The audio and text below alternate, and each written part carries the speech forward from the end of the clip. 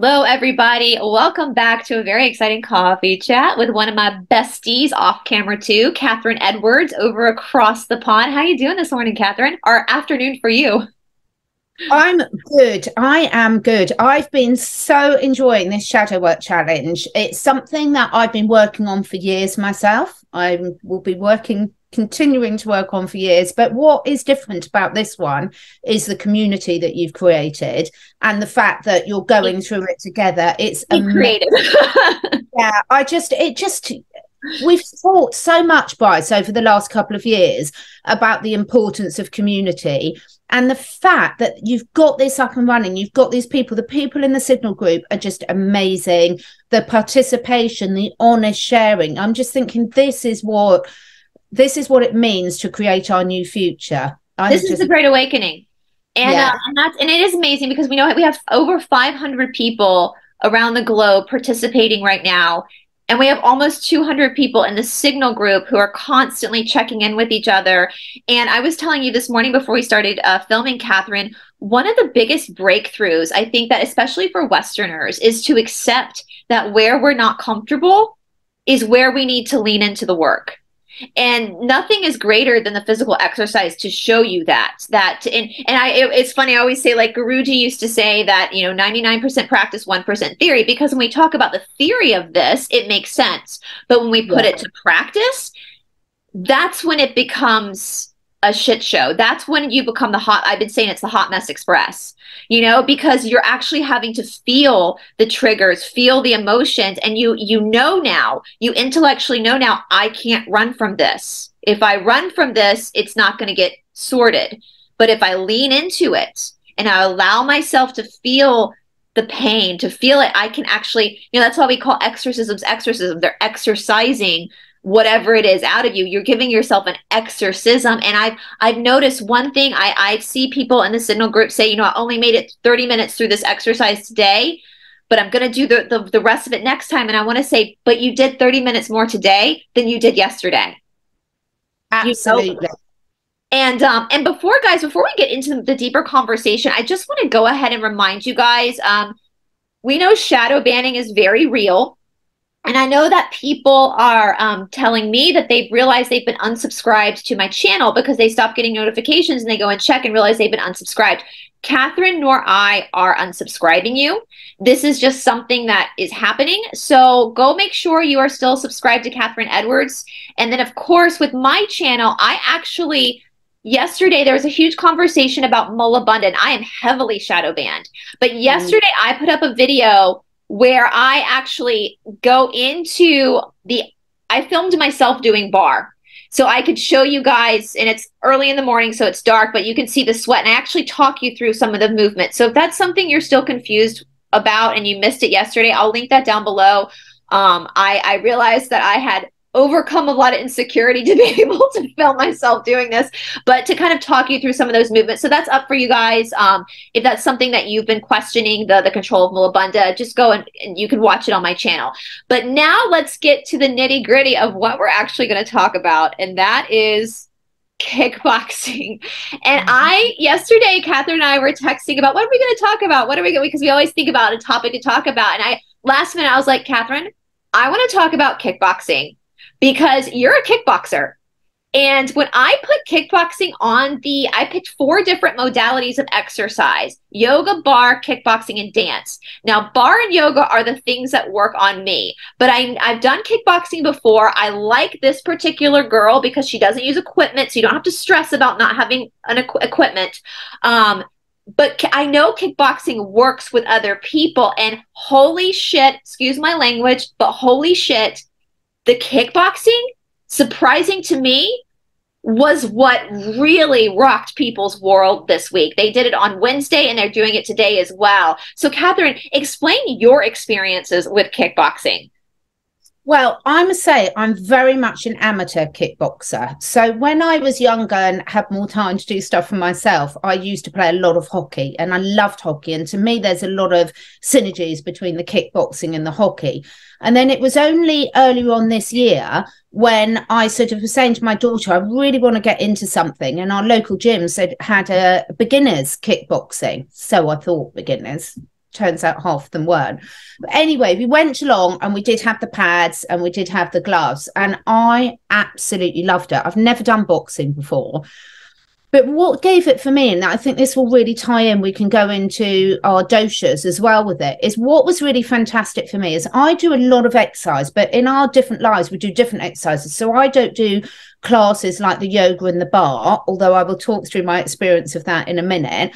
But I do a lot looking after my animals. So I do like a really long, fast hour and 45-minute walk every morning with the dogs. You can see that's why they're always so relaxed in the background. I'm lifting stuff with the horses, I'm doing the guinea pigs, I'm doing this. So I get out and do a lot of movement. But what the kickboxing does for me is my personality type is I do hold on to is the wrong word, but a lot of my emotions express themselves in anger. And what I find fantastic for the kickboxing is you literally get that physical release with it when you are really working it. And for me, it's a really constructive way to actually release emotions that you're holding in the body, but also to for self-protection as well. So I love it. Being a female, you know, I love having some of these tools in my toolkits because, you know, I'm always walking over in the middle of nowhere on my own and quite often in the dark and things like this. So it's really wonderful to know that I've got some physical tools in my toolkit, because you and I have talked quite a lot about how functional our bodies are. Could we survive if we have to? Let's say the shit really does hit the fan, and we do have to be growing our own vegetables, climbing up trees, doing this, chopping wood, etc. Is your body functional? And for me, the kickboxing is really, really, it serves a physical functionality, but an amazing emotional release. Yes. And you know what? It's so interesting because I was just telling you, Catherine, before we started filming, I went ahead yesterday and filmed the next section of the Hathor material. And it's no coincidence that this came up. I always feel like spirit, God is always working in our favor. And they talk about this. And, you know, I'll bring it back to the animals as well, because when I was first diagnosed with CPTSD and I went back to India after going through some therapy, I read a big book, and I can't remember the name of it. And the book is actually still sitting in my trunk in India. But it was about the way it was helping people who have anxiety disorders understand what's happening in a physiological arena in their body. And this writer, the psychiatrist, talked about how if you have a herd of impala or deer or something, and a prey animal is coming to attack, the animals do one of three things. They either fight back, they run, or they freeze. Yeah. Now, I'm a freezer. And they talk about when the animals freeze, it's because they can't outrun their prey or can't fight them. And so they're taking a gamble by freezing. What do I mean by this? If they freeze, then their nervous system, if they get eaten on the spot, it's not going to feel as painful. But also what typically tends to happen in the wild is when they freeze, the lion or the tiger or whatever will take the body back to their den because they think it's dead, leave it in the den, and then go hunt some more. And so then the animal can get up and walk away. Well, after the animal gets up and walks away, what does it do? It shakes. It shakes. It starts to shake. It literally shakes it off. That's how we get that saying, shake it off. And then it can go about its business. But what humans tend not to do is they hold the energy, but then they don't release it. Absolutely. And so with the kickboxing, what you're allowing to happen is what nature does anyway. And so we know that anger, when people have a lot of anger come up, where does anger come from? Well, it comes from extreme hurt. It comes from abandonment. It comes from betrayal. It comes from all these things. And that anger needs to be honored. Your anger is justified. But what can't happen is that we don't express it and we end up taking the anger out on someone else. And so what the kickboxing does is it allows for you to have that moment, to like the shaking of the wild animal, to release the energy that this hurt caused. And I know a lot of people when they kickbox will afterwards have moments of crying where they have another release. And I wanted to bring it back because when I saw how many people were affected by this, I remembered that book about explaining it in nature, that this is what you are no different from nature. The only difference between you and the animal is that our complex thinking gets us in trouble. And I'm doing a really brilliant talk next week on this with a yoga guru, exactly that. And you've hit on so many important points there. So, for example, the freeze response is something that all of nature uses. So those of us who've got cats will see when a cat catches a mouse, the mouse or the bird will freeze in the hope that then the cat will let it go and then it can escape. And it is, but if you look at young children playing, particularly young boys, but when you look at toddlers or really young children, they will use a lot of they will engage in physical fighting. And then society teaches them it's not the thing to do. But if you look at any young animal, it doesn't matter whether it's a predator animal or a prey animal, the young always engage in fighting. So, for example, because one, that's a tool that they need to either capture their prey, escape the prey, and stick up for themselves. So it's developing the right muscles. And what's happened with humans over time is we've been so socialized to a point that we move our bodies so little now. It wasn't that long ago, probably when I was told, where the average person was moving 20 kilometers plus a day. And now we're so sedentary, we've lost this ability. And it's just as important, all these different forms of exercise that you're reintroducing to people. It's so important to experiment and see what do you need now. And we can talk on to what's an avoidance and what is, moving into the challenge, because that's really important. But for me, because of the stage I'm currently at in my life and sort of where I'm at, I feel I've got quite a good tapping into what my body needs now, what I'm not getting into my day-to-day activities. Absolutely, yes, I need to do more stretching, without a doubt.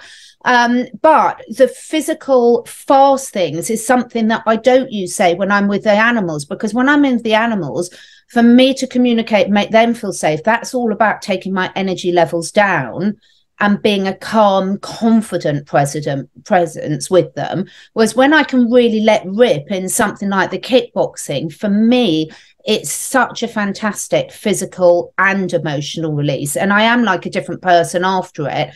And I think this is where one of the things you've had everyone doing, which is so, so important, and all the health coaches I've worked with over years will always do this, is tuning into your body. This is where the journaling is so, so valuable. What are you feeling? What are you really feeling physically, emotionally, spiritually after the food, after the exercise? What feelings have you suppressed around that? So, for example, when I was doing some of the yoga and the bar ones you were doing, I always was incredibly fit when I was younger. Sport was my thing. I did gymnastics, I did horse riding, I did hockey, I did athletics, everything. I loved every single sport, and I was really, really good at it. And then, I've had the children, I've got the animals. The last 2 years, I've probably work-wise been more sedentary than ever. And suddenly I was realizing, wow, I've lost so much of my flexibility. And that brought up so many emotions. I mean, as a gymnast, I could literally bend myself into any position you wanted. But what that brought up in me was so many mixed emotions about letting go of where I was and not comparing. You always say it, don't compare.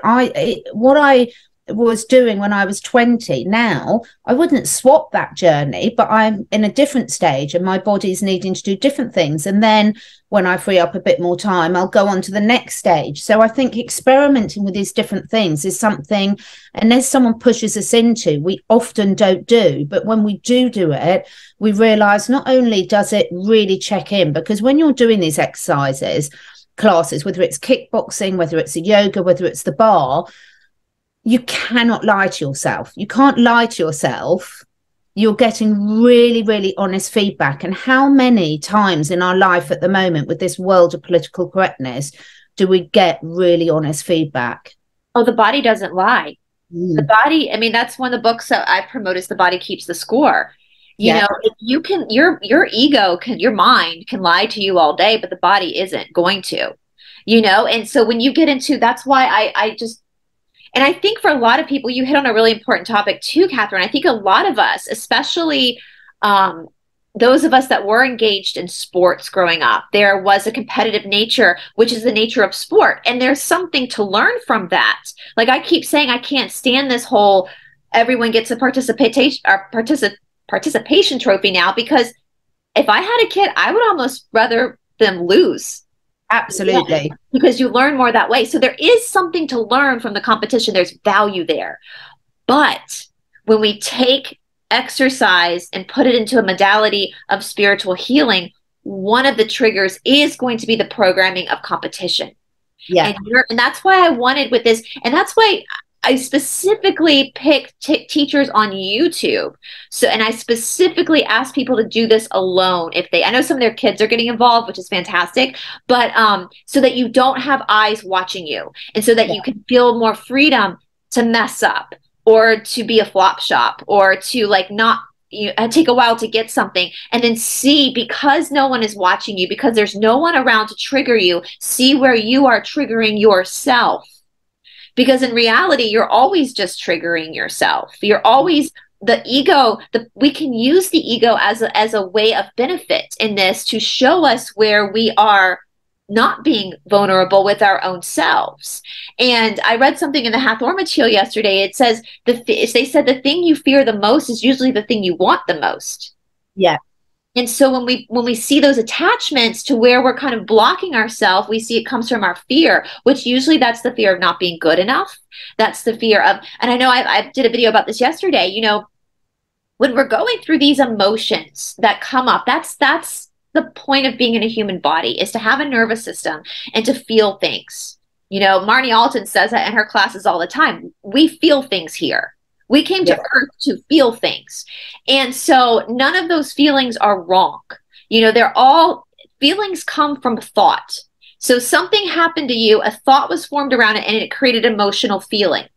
Now, what tends to happen is sometimes we don't remember the thought that actually created the feeling, or we don't remember, as our friend Shanti says, the story is the drama of it. Let it go. What we're working with is the feeling. And I was finding in the conversations that people felt like they had to have a reason. This is what I find really, really interesting. Yeah. You don't. And I just want to tell you, like it's almost like we have to prove that we're even worthy of feeling pain or feeling anger. And I caught that. And I was like, the fact that you're alive and that you are breathing right now is all the worth you need. You don't have to know why. Sometimes we do know why. Sometimes we do know what happened to cause it, but sometimes we don't. And my therapist said something to me, and I know a lot of people have very mixed feelings about therapists, but I loved my trauma therapist. She was very incredible for me in my journey of healing. And she used to always say, if you can't remember the story, there's a reason why. And we have to honor that.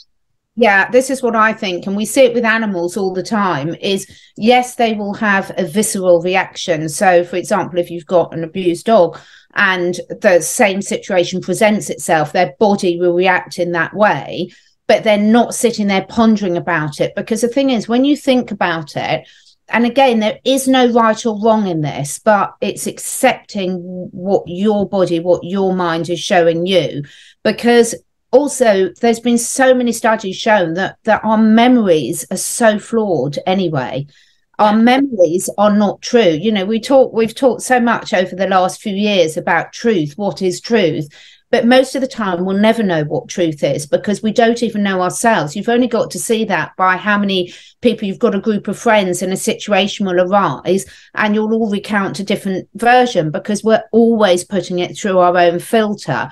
So for me, I'm the type of personality where I don't need to go back and see what the recall. Sometimes, as you say, it comes up, but other times, because for me, I would then equate that with associating that root cause with someone else. And then you start to get blame and judgment coming into it. Now, again, there's no what's right for me to do it will be completely different to someone else watching this. But I do question people when they do some forms of therapy, and I've seen many people go through this, where there's this obsession between finding the event.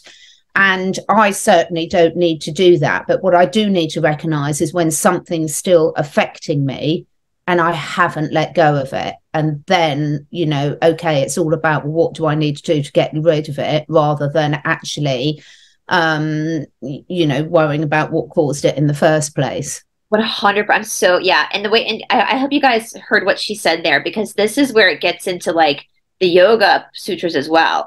So when we have karma, and again, all karma is action and reaction.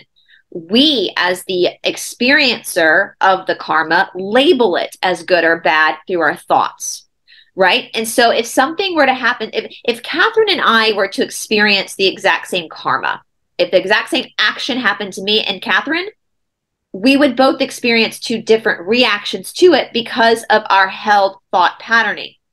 I hope that makes sense. So what we're working with, and that's what she hit on, the story doesn't matter. Your experience is what matters, because that's what your body is registering. So that's what we're working with.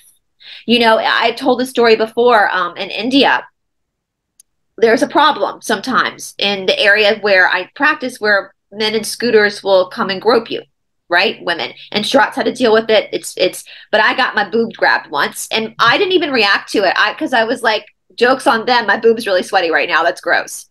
But somebody else had the same thing happen to them, and it was like the end of the world. They were a basket case.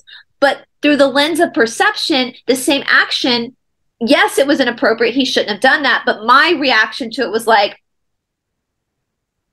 you know, and maybe it's because worse things have happened to me, so I had a different perception. Or maybe that person had something really bad happen to them as a child, and it brought up that reaction. Who knows? But the reaction was different. And so we're looking at that nugget of that reaction, because that's where the truth is in your own thought process. And that's when we're looking at this, we're seeing that our thoughts, like I always say, the reason why the controllers don't like yoga is because yoga is the antidote to mind control. Absolutely. The philosophy of yoga does not have to be used in yoga classes. You can take the philosophy that Patanjali wrote in the sutras and add it into any modality, because it's really just observing you. And so nobody else matters. It's you. Why are you reacting this way? And then when you start to understand this, you then start to control your own mind. The mind is not controlling you anymore. You are controlling your own mind. So you start to see the truth through the illusion.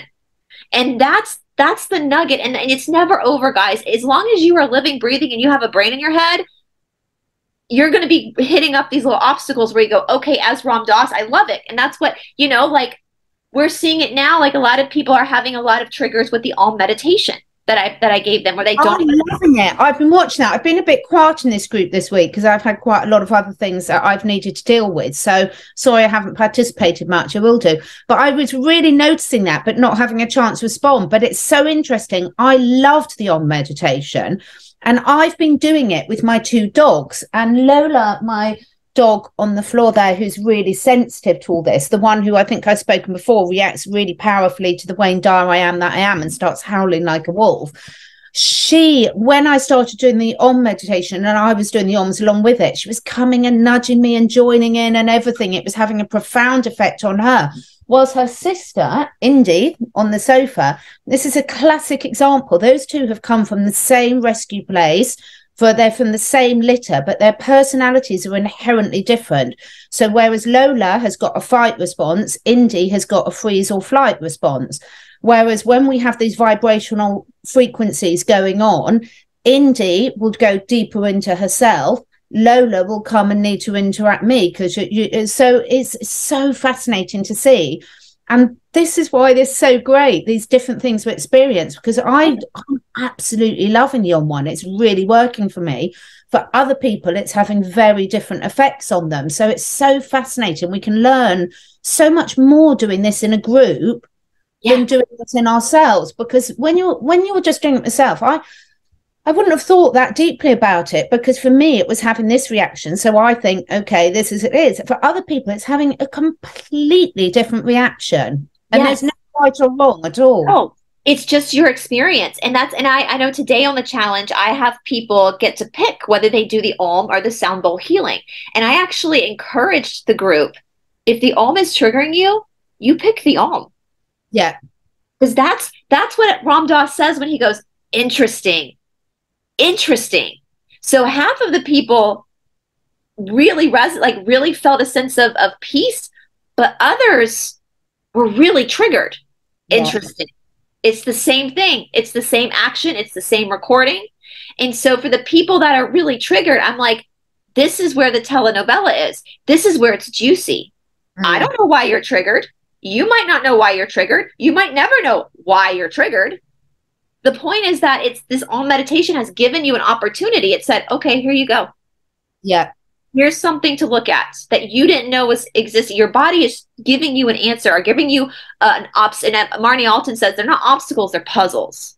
They're puzzles for you to work in. And you don't, and I told somebody too, like, we don't know when these triggers are going to pass. They're going to pass when they need to pass. Exactly. And the all meditation might piss you off for a year. And then all of a sudden one day you relax into it because you exercised, you exhausted whatever needed to be burnt out in you in order for you to be free of that. And so that's the power. And I think that's the biggest thing people are understanding. When things get hard, when they get interesting, you don't run, you stay. What happens if something's so uncomfortable and this time you decide to stay instead of turn around and leave? And we had a comment from the last time. The person said, I talk about my teacher, David Grieg, who I really saw this reflected in him, because he would get so excited when like a 60-year-old man who was overweight and couldn't touch his toes would come into the shala, because now we had something to work with. Now there was resistance. There was something we could work with. Whereas the more flexible, athletic, younger people, there wasn't as much to work with. And somebody asked, well, what about the people who are athletic and flexible? You just got to push harder then. Because that's if your body is already to a level where it can handle stuff, then you're going to have to go deeper into the practice, deeper into to find that resistance. And that's why I always say, David, a lot of times people who are overweight or not athletic get intimidated about coming into a yoga class or an exercise class. But no, your karma is going to come up early. So therefore, you're the lucky one. The ones who have to really push themselves to get to that place, they got a lot of work to do. Right. And so don't be ashamed of that, because your karma, that's what we're trying to get to, that point where there's that friction, where there's that strike of the match. And for some people, that's going to be right at the beginning. And some people, it's going to be 3 months down the road. It just depends on what you have agreed to experience. I hope that makes sense. Yeah, completely. And I think this is the whole thing, is about how much are we really experiencing life? I will come back to, again, so many of us are in stages of our, everyone watching this will be in a different stage of their life. If you're running around after small children, you're not necessarily going to be able to find an hour to sit there and exercise yourself.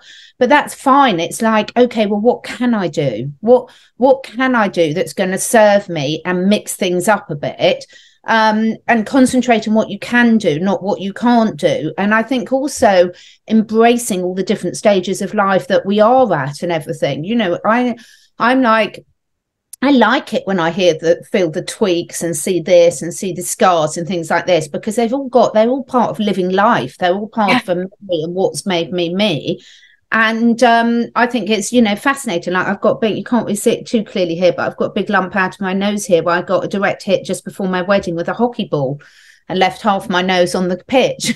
So, it was hysterical. And so every time I feel this, here's a gymnastics injury, the lump in my lip where I put my over rotated on a vault and so when I feel them, it like takes you right back there. So I think this is lovely in terms of also not aiming for perfection, but aiming to challenge ourselves, because I, for one, will put my hand up and say, for the last few years, I've done very little that will physically challenge me. Physically, I've done lots of other areas of my life where I've challenged myself, like just doing videos. I hate seeing myself on video. I absolutely hate it. I hate listening to myself. But I've done it anyway. But on the physical side of things, I'd really let that go. The only thing I've done over the last 2 years to physically challenge myself is introducing what I've spoken about a lot, the cold showers.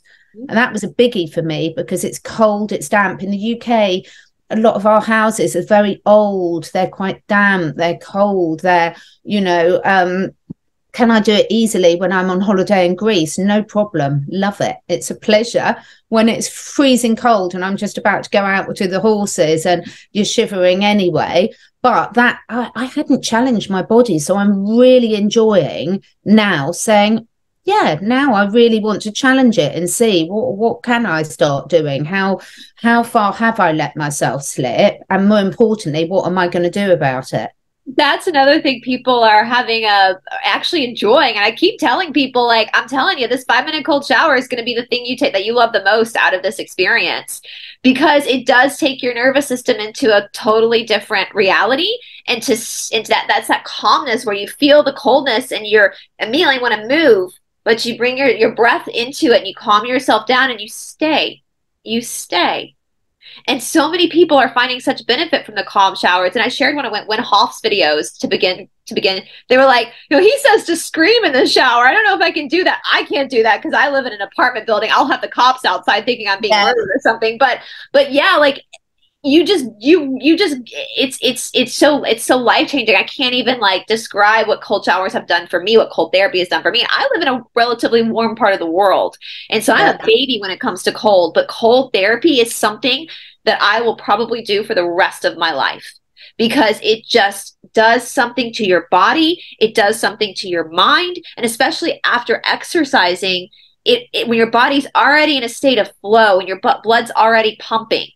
And that's the thing too. If we look at the physiology of exercise, your blood is your sacred DNA, and getting it to move back into the heart to cleanse itself is also benefiting your healing process emotionally as well too, because the body and the emotions are one and the same. And so it's groundbreaking of what we can actually learn about ourselves when we allow ourselves to get into the shadow side of who we are. And that's what this is, all these uncomfortable feelings. We have people in the chat saying that they're getting really tired right now. And I said, that's normal. Your body's creating new patterns. If you need to go to bed a couple of hours early, honor that, sleep some more. We've had people say, oh, I am getting a low-grade fever now. Perfect. We call it the yoga fever. Your body, when you burn a compost pile, you burn it to get rid of it. And when we're creating new patterns of thought, really, through the body, we can't put new patterns on top of old patterns. It doesn't work. It's not wallpaper. You can't just wallpaper over an old pattern. You have to actually get rid of the old pattern in order to create new. And so all these things people are discovering, I think, again, that's the most groundbreaking thing. And it was groundbreaking for me too when I first really got into that. Oh, I see. Where I want to run is where I should stay, because that's where the magic is. And also, don't you find it so fascinating to look at? This really shows how much you want something, how much you want change in your life, because we're all very good. We talk about gratitude journals, and again, that's another thing we're doing. And I love the gratitude side of things.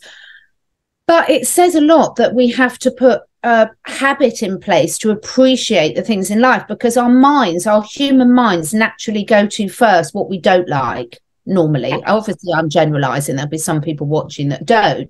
But generally speaking, most adults will go to what they don't like first. And what I love about when you set yourself any sort of challenge is how easily you're tempted to give up will really show how important it is to you. And if it's not that important to you, that's an important thing to recognize, but then also stop moaning about it. Seriously, it's like, if it really, so many people will say, you've got to burn the bridges, because so many people will wait until something absolutely catastrophic happens to make the change. And that's absolutely one way of doing it. But if it's that important with you, you will find a way to do it. Yes. And you hit on something too that we talk a lot about in the yoga world as well, because people often think, oh, it's all flexibility. And I always say, I don't even talk about flexibility with my students, but I talk about strength, getting stronger. You will never be, your physical body will never be strong enough in yoga. You'll always be pushed to get stronger. But something happens to you, you mentally, when all of a sudden, this is what we call the Mysore magic, where something that seemed impossible to do for you, one day all of a sudden starts to become possible. And then something in your mind starts to create a new pattern at that point. Where you felt powerless, you now feel powerful.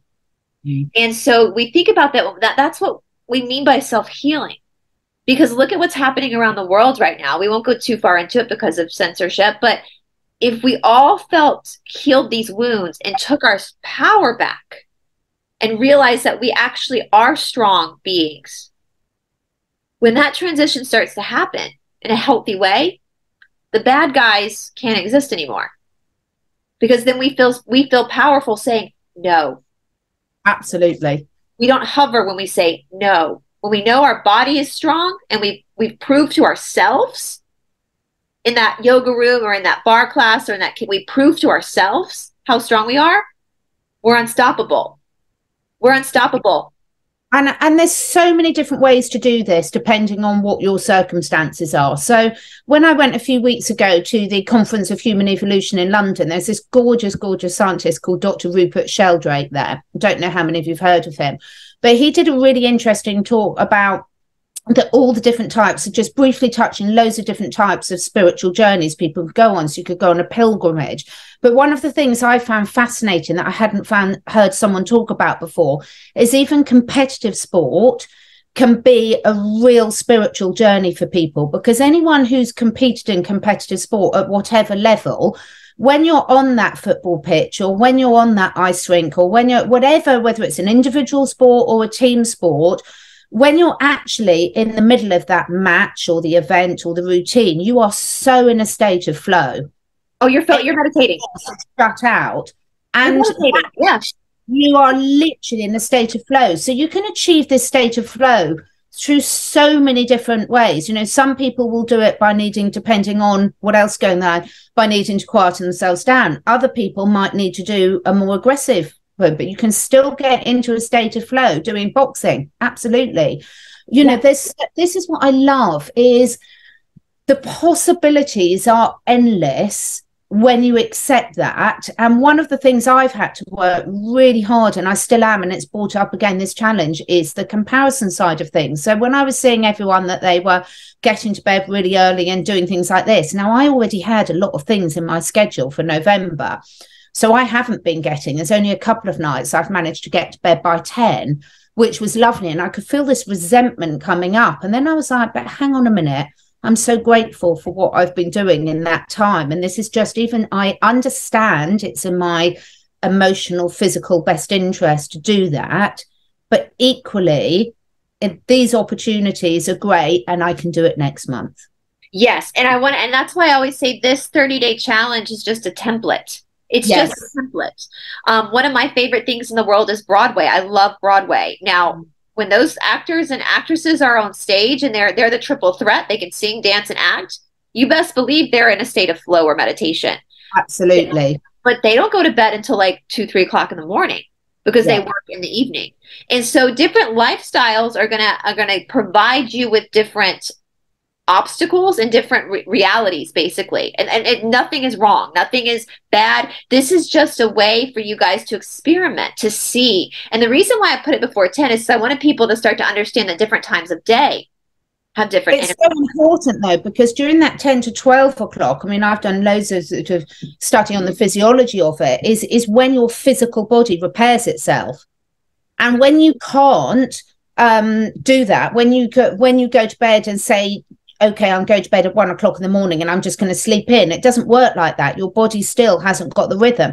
But when you're a teenager or a young person, you can cope with that because your body's resilience is a thing. So a lot of it, I think, is just the awareness of understanding the impact of your decisions and then making conscious decisions. So I could absolutely have chosen to clear my diary and go to bed by 10 o'clock, but I made a conscious decision not to. But what I did notice is the emotions it brought up in me when I was seeing everyone else doing it. And then that brought me right back into my comparison mind frame. And I was like, oh, here you go again. But you've made a conscious decision to, at the moment, not do that this week because you've decided that you're going to do that. And how grateful that I've got that choice. How grateful. Well, that's the ebb and flow. And again, Catherine is completely correct. When we start to study the energies of the day, every energy that has a dosha to it as well. And so that's just you. And I always say the reason why I put self-study Saturday being the dosha study is because I get so many questions about the dosha, but I'm like, if you sit down and actually study them, they make sense. And when you start to understand it, you start to go, aha. So now that I know what this is, I can work with it. And so I know that if there's a time in my life where I can't go to bed before 10, I understand how I can now maybe rectify that in another way during the day or something, right? So, excuse me. Support yourself in other ways that are going to do it. Absolutely. That I always say 10 p.m. to 2 a.m. is pitta time. So that's a very fiery time. And so that is when, if the body is in a sleep state, that is when the body is energetically going to be using the energies of the time to start to heal itself. And but also, Catherine's a mom. We have a lot of mothers watching right now, and I always say mothers because I think when kids get sick in the middle of the night, it's always mom they scream for, not dad. But when your kid got a stomach bug and started projectile vomiting at night, guarantee you it was between that 10 p.m. and 2 o'clock hour, because when it would trigger it to come up. Right. And so you go, aha, okay. So if my kid's vomiting at 11 o'clock at night, his body or her body is using the energy to detox, to purge. Okay. You know, and I say moms again, too, because my mom tells a story where one time my dad, when I was a baby, my dad told my mother that she could go, he would sleep in the nursery with me so he could get up with me so she could have the night to sleep. And he slept in the nursery with me. She said she heard me crying. I kept crying. I kept crying. She walked in the nursery. My dad was sound asleep, sleeping through me crying. So I always say mom. I know there's great dads out there too, but it's usually the mom that's up being thrown up on in the middle. It changes your whole sleep cycle. I can resonate with that completely. But yeah, the whole of this thing is, it's just, we're having such fun with the journey, experimenting, challenging yourself to try new things. It's so important. When we're a child, by the very nature of being a child, every day is a challenge because you're constantly going through new experiences, learning new skills, learning new things. And then we get to sort of being an adult, which I don't think I've reached yet. And we can sort of forget to have these challenges in there. But actually, it's such a sense of achievement when you challenge yourself. And it's not about how far you've got. It's just you've done something, as you said, continually. If you've only done 15 or 30 minutes of it, that's 15 or 30 minutes. And you'd have done without that. Fantastic. Go with it. Yeah. And one thing, too, before we jump off here, I want to express as well, like, I talked about this, enjoy the journey too. Like, don't try to rush through the exercise. Don't try to rush through. My youngest niece is a little bit over a year old, and my sister posted a video of her sitting in her dad's lap in her dad's truck, and she was obsessed with the air conditioning. And my sister filmed it, and my niece just kept like touching the vent and like just being in that moment, and to see her little hair, she's got a mullet right now because that's how her hair is growing in. It's like a little mullet, but seeing it roll back and just watching her just be in that moment with that air on her face. Like, and I kept rewatching it. I was like, what can I learn from that? Like, take that moment to enjoy every aspect of this, the good, the bad, the ugly, because as Alan Watts says, as I said in my previous video, the point of life is to be alive. So be alive. Enjoy it all. Even the hard stuff. And laugh at yourself. When I watched your video yesterday, if you're doing the yoga, I was thinking, I can't remember. There's someone on social media and she's a lot bigger a woman and she takes the piss out of all these people doing these brilliant poses. And I was thinking, that is what I'd have been like. So there was you doing your one, and then I could have done the joke version alongside, and it would have been not a pretty sight, I tell you. I love her. She's on my favorite accounts. She's hysterical. I can't even remember. I'm so sorry. I can't remember what her name, because I haven't looked at it for ages, but it's hysterical because so many of us can identify that we're that version. It's hysterical. Well, you guys, let us know down in the comment section below how you're doing. Again, as we're all doing this together, and as Catherine says, it's so important for us to each share our experiences, the good, the bad, the ugly, because that's what that can resonate with someone else, to make them understand what they're feeling isn't wrong, and that it's all just a journey. Listen, the destination is the grave. So let's enjoy the journey, because literally we're just going from cradle to grave. And so be here in the journey, be here now, wherever you are. Be grateful that you can actually feel things, because there are psychopaths out there who can't. So when that person comes up, be like, at least I'm not a psychopath. So I might be the Hot Mess Express, but at least I feel things, and understand, the more, as I said yesterday, the more you get into your own emotions, the more you're going to recognize and have that compassion for others as well. And that's the world we want to live in. And so you guys are doing awesome. We're at day 10. So we're a third of the way through, guys. You didn't come this far to get this far. Keep going. You've got this. Yes. So we're all proud of you, and we're all in the Signal group. So if you haven't joined the Signal group, I will put that link in the description box below. I'm in there. Catherine's in there. Stephanie, Emmy, Mornay, Shantae. We're all in there. So pop on in, and it's great conversations, great friendships are being formed over this. So we love you guys. Keep going, keep sweating, Keep sweating. and we'll talk to you soon. Bye, guys.